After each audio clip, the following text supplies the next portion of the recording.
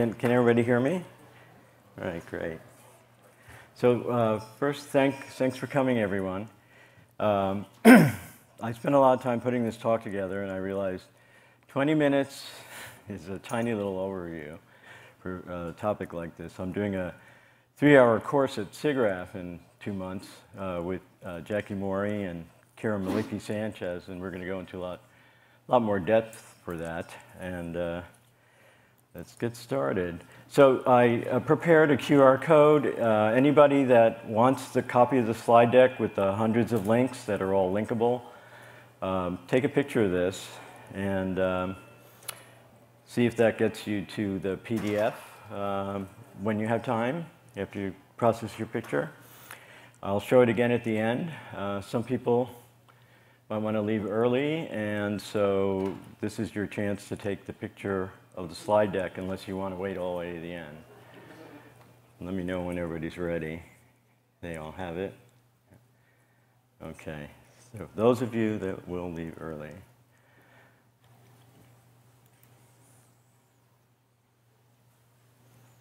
Hello, everybody. My name is Luis Panos. I'd like to welcome everybody to AWE 2024. I'm looking forward to my son Gregory's session on virtual immortality. I'm sorry I can only be with you in spirit, but thank you, everybody, for your time and attention. Gregory, take it away.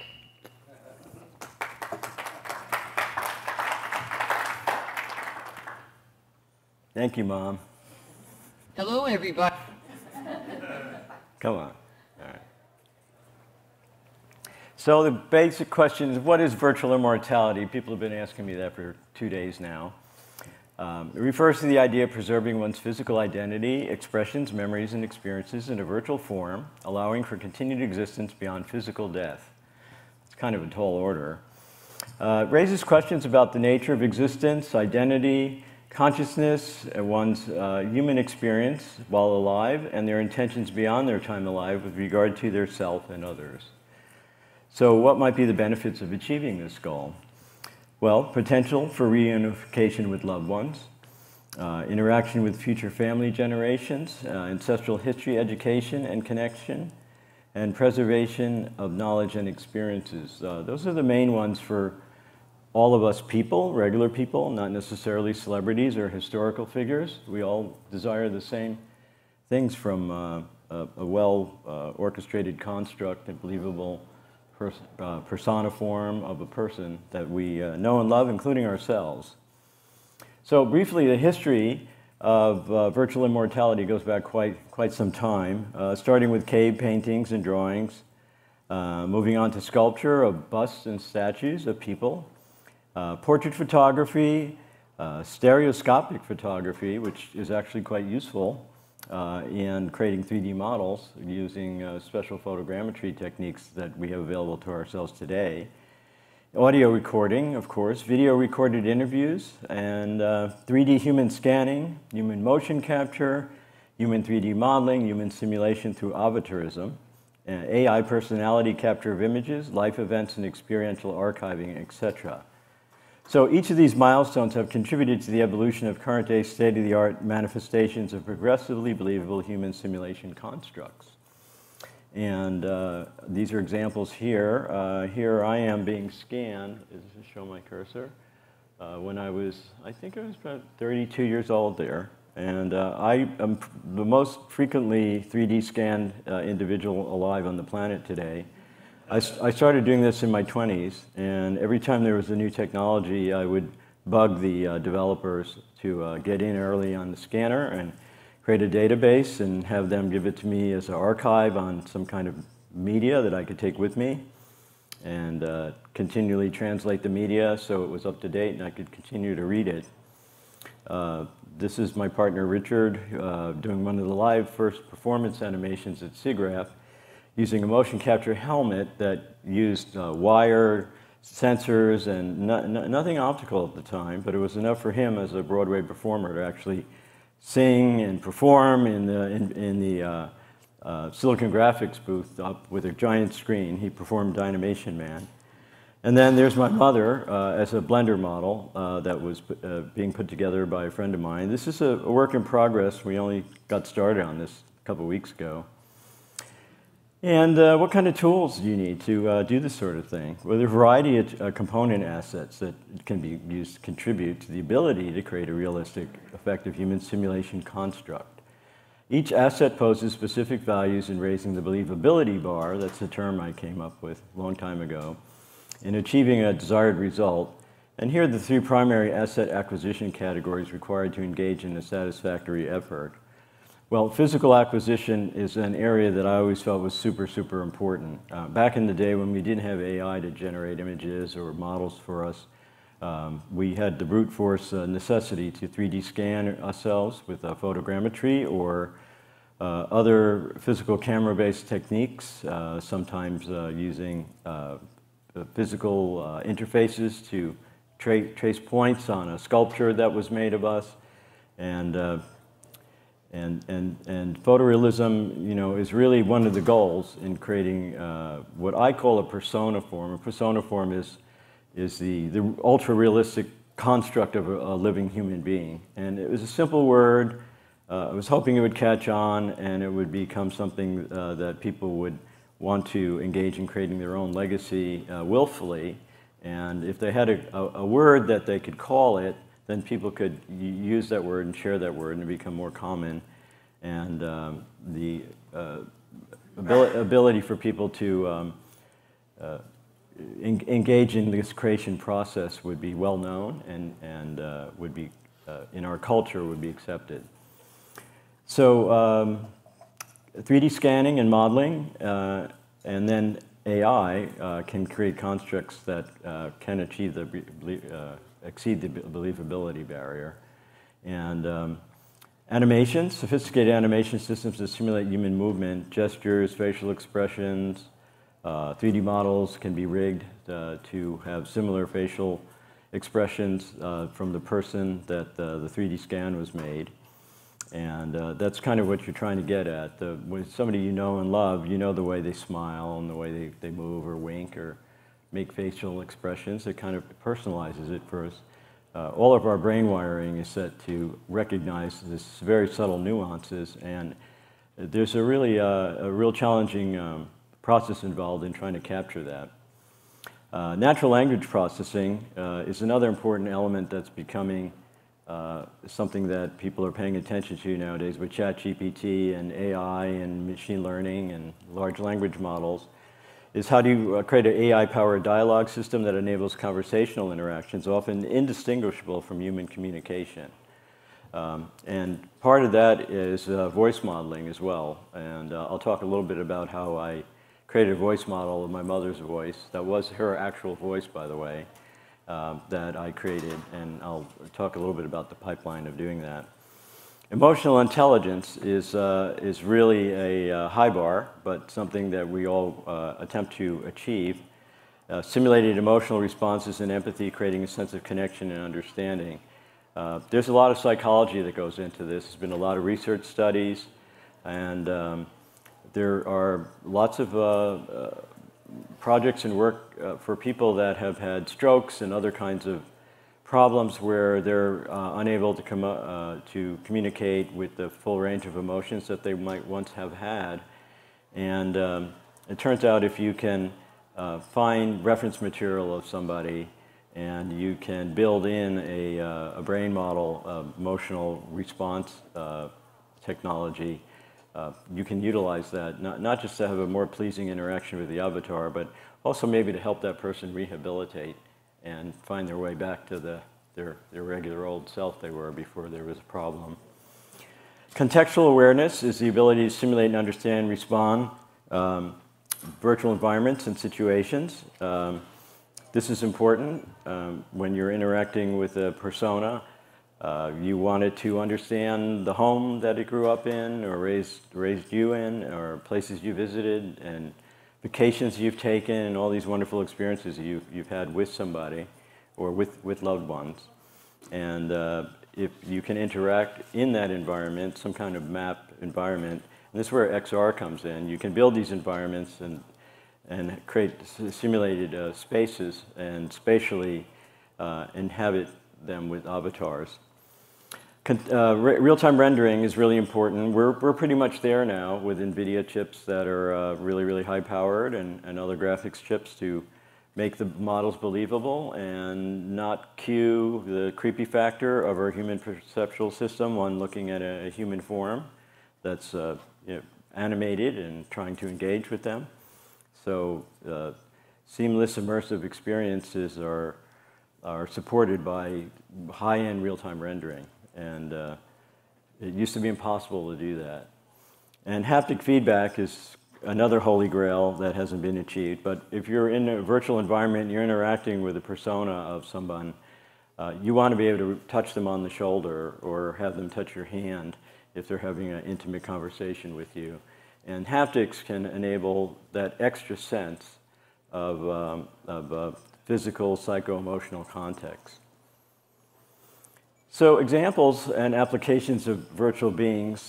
First of all, the term is evolved that's very generalized and is adopted to refer to relatively anthropomorphic characters or avatars, which is a word I don't like using, but nevertheless. It created to inhabit a live real-time interactive environment, interaction platform as an autonomous agent. We hear a lot about that.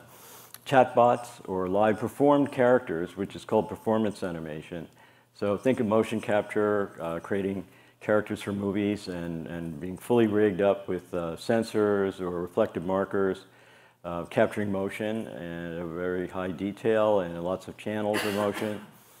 And that can be performed by a real person, or those motion capture references can be accessed by an autonomous chat avatar as well. So when you are interacting with it, it acts and looks very real because the data came from some real source. And what will we use these things for? Well, XR guides designed to introduce us and escort us and guide us, accompany us, entering in VR metaverses and programs and online worlds, multi-user gaming platforms, and communication environments as well, which we've seen the Apple spatial personas sort of open the door towards using real-time simulations of people that are gathered on the spot by the headset and then formed into the internal being of the unit itself and used as a proxy for communication rather than having a camera aimed at your face. Your face is covered, so it does your eye tracking, it does facial expression tracking, but it's actually performing an avatar that it's acquired through an enrollment process that happens quite quickly before you engage with the visor. A virtual assistant, sort of like an XR guide, but maybe a little more specific, designed to interact with a live person online or an XR environment with access to knowledge databases, help files, general internet, or custom curated information assets.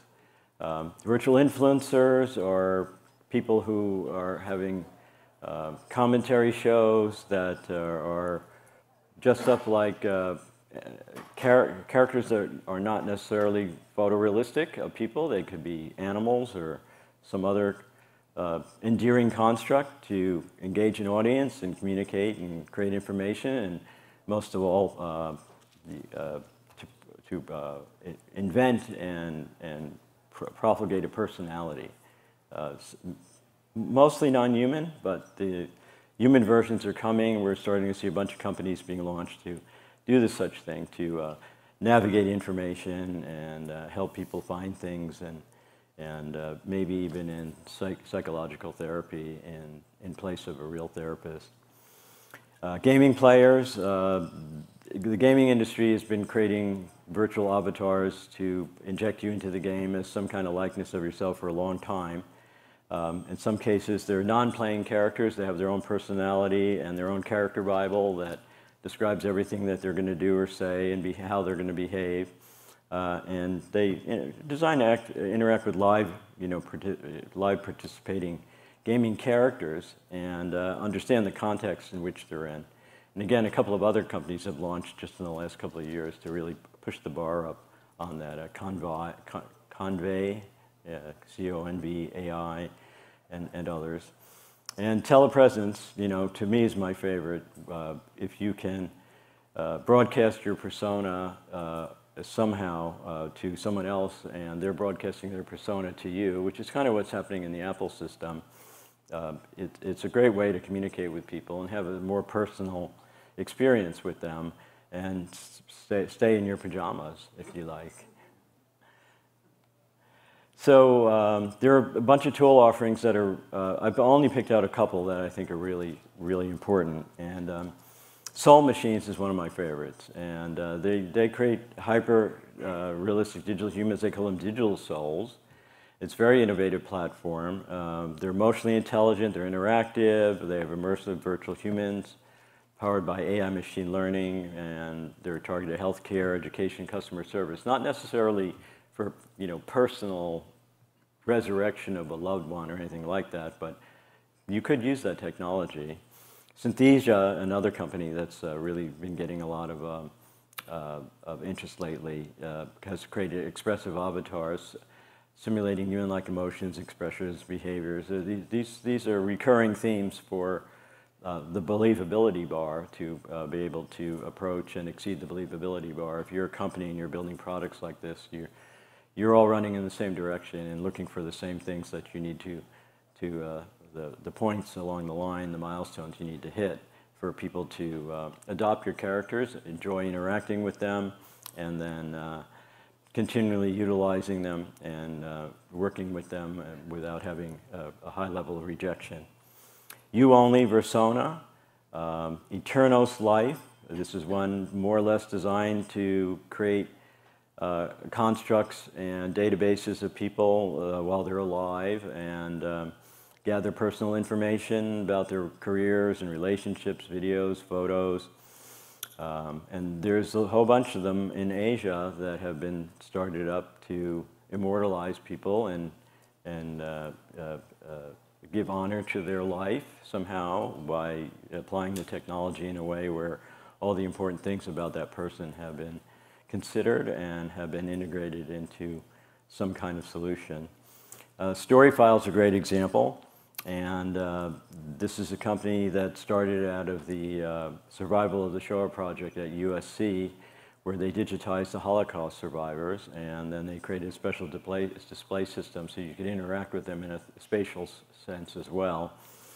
And the company nowadays is using branched video, so they interview somebody and they do a lot of video clips, and then they align them, and then they put them into an interactive database where it will jump around the video responses depending on the questions you use, and it can understand spoken audio, and then it uses AI and it picks out the responses and plays them for you.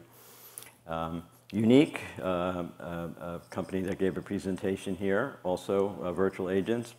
Pinscreen, another Los Angeles-based company, specializing in lip sync, face reenactment, facial swaps, and de-aging, and avatar digitization services. And then Metaphysics, a really interesting company creating photorealistic virtual actors and face swap for live performance, video, and film.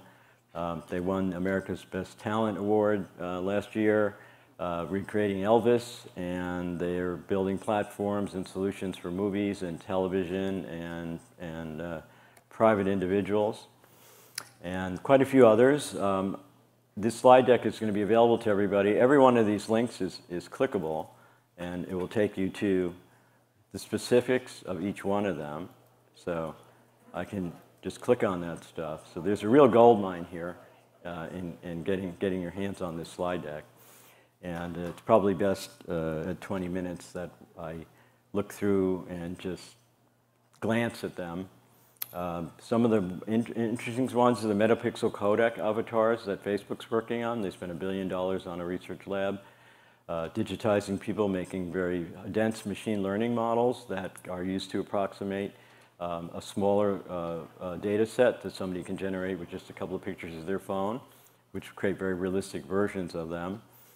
NVIDIA Omniverse Avatar Platform is a new product that they're pushing out audio to face, where you feed it audio and a 3D model, and it will perform it with the voice. And VASA 1 has also come on public zeitgeist recently with a lot of fanfare. Microsoft has created an AI system that you feed it photographs and you feed it video, and it just does everything. It makes the animated character, it gives it head motion and facial motion, and they're afraid to release it because it just has this huge deepfake potential. And of course, you know, everybody's afraid of deepfakes, but everyone I run into when I show them how to make them, it's like the new rage. That's all they want to be doing, especially their kids.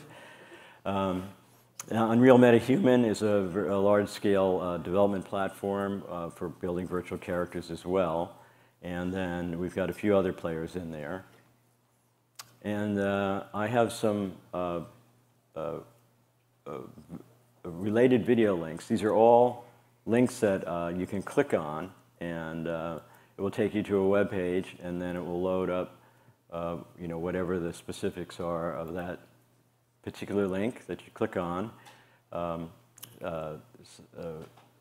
writer and inventor, Raymond Kurzweil. The reason I'm calling today is to express my disappointment that you have invited. Has been really a compatriot in this area. I advised him early on, and he thanked me at a conference in the year 2000 for kind of kicking him in the pants to do this kind of work. He wanted to resurrect his father. His father was very important to him, and he left a lot of life documentation behind, which is really key, that we all engage in a deliberate process where we take care of our photographs, and we name them, and we store them safe, and we make sure that someone has custody over them, because this is the fodder for the machine that will create a believable human later. This is some of the terms that are being used, and there's lots of them. GriefBot is an interesting one that's been used to describe an AI to help people deal with loss of a loved one or an important person in their life. Synthespian for a virtual actor. A Vactor, another term for a virtual actor. Cyber persona, virtual being. Some of these words are interchangeable. You can add cyber or virtual and add it to another word fragment and create another word. So there's really no coherency in the description of these characters. I came up with persona form, which is a subset of everything that's very specific to creating a person, yourself or someone you know that looks and acts like them, and you can use it conversationally or to remember a life lived or to celebrate them in some way and interact with them. This is a very seminal 2-minute thing that I did in 1992, which will tell you how long I've been at this. Another glimpse of the future and how virtual reality will play a part comes from Personaform of Beverly Hills, California. The company is currently developing technology to archive and simulate real people. The company motto is Immortality through technology.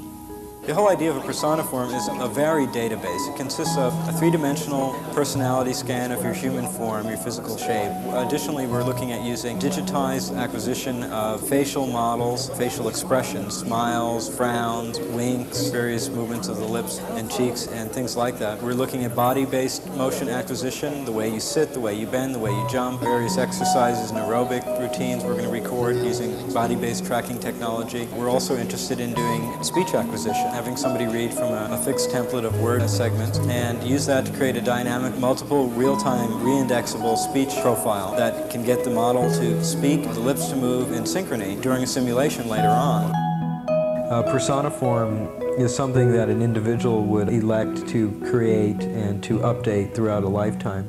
The first time they have it done is called their digital birthday. When you go into a salon, which is essentially a scanning center, a personality acquisition center, and celebrate your first digital birthday, you're essentially frozen in time at whatever age you go in there. And if you have this done every 6 months or every year until the day you die, your Personaform can be accessed through this database or lifeline or data line, have you, forever and ever. And you can be accessed and simulated at any age, depending on, you know, how often you've had it updated.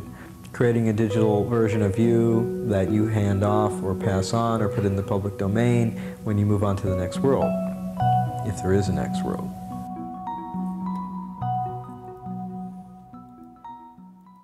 It's a real question, isn't there? So, okay. And this is another really quick example of a 3D model once you have one. A friend of mine created this. He scanned me at AWE a number of years back. And it came out pretty good. It was a special purpose sensor attached to an iPad, and he walked around me and captured my ugly, unslept, unkempt mug for the day. You can do a lot with this data. You can dress it down later if you like. So that's important to know. And okay, so lastly, so I've been recreating my mother. This is a work in progress. And I digitized my mother in a 3D scanner 20 years ago when she was 80 years old. I dragged her up to a studio in Hollywood. She loved meeting all the people in Hollywood. And they sat her down. We used a structured light scanner. I think it was an InSpec at the time. They're not even in business anymore. But it was just a nice little afternoon, and I kept the data. I made sure that it was important enough. I think of this kind of stuff as sacred data. And so I gave it to a friend of mine who's a VFX artist, and he used it to fit the facial model in Blender. And he's a very gifted artist. His name's Mike Amron. And I also sent him a lot of reference pictures of her, because as an artist, he could model her just with reference pictures, but not everybody has that kind of skill. So this is the real deal, the ground truth, brute force way to do it. You 3D scan somebody, and then you get an artist to just make it beautiful and perfect with the human touch. And of course, AI is going to replace all those intermediate steps that require all those skills, but nevertheless, you'll end up with a believable character that is somebody you love or care about, and that's really, at the end of the day, the most important thing. I captured spoken audio. I went and I farmed through my videos, and I isolated my mother's voice. I took away everything except her voice. I cleaned it up in an AI program, and then I fed it to another program called Replay AI. This is something you can download and run on a high-end machine pretty easily. And I trained a model of her voice. It only took maybe 20 minutes. And what you heard was her actual voice from that source video that I had extricated. So it's really all about assets. Where you get them, how you save them, how you tag them, how you translate them into newer formats so you can utilize them later. Then we imported the Blender model into NVIDIA Audio Interface, but it didn't import the hair, so she looks like she's on chemo, but I have another animation of her talking, but it's not in this presentation. And then we created a voice model, and the way I did that is I just spoke her voice in a manner that she used to speak, in the way that I remember her, and then I bumped up the frequency of the voice, and I applied her voice model, and it sounds just like her. So. Wow, Gregory, that was a great presentation. I can't wait to see what comes next. Bye, everybody, and thanks again for coming. Wow. Thank you. And there's the slide for you to scan if you want again. All those links in the video took me a really long time to accumulate, and I have probably 3 times as many. A lot of them specific to news articles about people who have tried to immortalize a loved one, or that they're ill and they've been given a life, a time that they're going to be living because they have serious cancer, and they want to leave something behind for their loved ones. Or in my case, my father died when I was 24. My brother died when I was 27. And then I had a lot of illness in my life, and I was worried, and I decided that I really needed to focus on this, and I'm still engaged in it, and I created the Persona Foundation to invite people to participate and share and try to make these techniques and workflows evolve so all of us can do it and do it easily, and engage our loved ones and start to participate in the ritual of creating and saving assets and treating all our photographs of our loved ones as sacred data that has a higher purpose. Thank you.